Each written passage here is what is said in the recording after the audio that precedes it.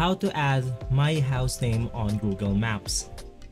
This is a step-by-step guide so you will be able to follow easily.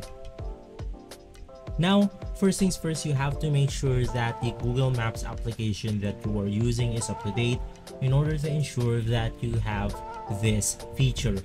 Right after, let's go ahead and open up the Google Maps application, and once inside, you will be able to see the contribute button below our screen.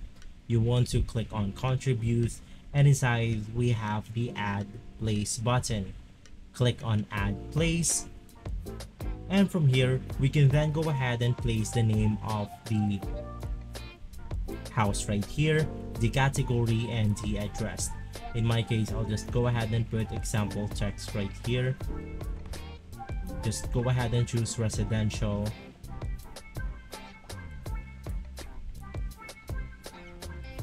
And right after, you can just go ahead and click on done and click on submit.